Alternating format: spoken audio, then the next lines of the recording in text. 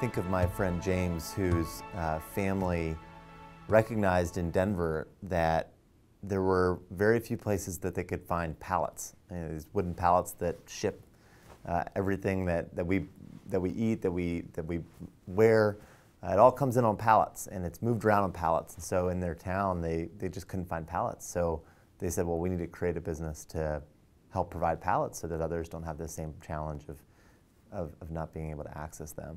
And ultimately, being an entrepreneur, I believe, is seeing an unmet need and then using our creative abilities given to us by God to respond to that need, to create something, whether it's a good or a service, to be able to meet that unmet need.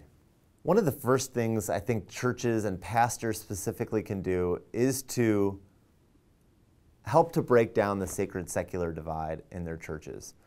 Pastors can do an incredible amount of good by going and visiting the men and women from their church in their place of work and see the work that they're doing and affirm the work that they're doing if it's glorifying to God.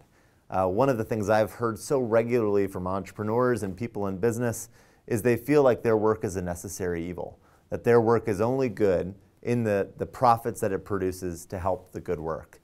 And the reality is that the work that they're doing is needed, that our world thrives and flourishes based on good jobs being provided and good work being created.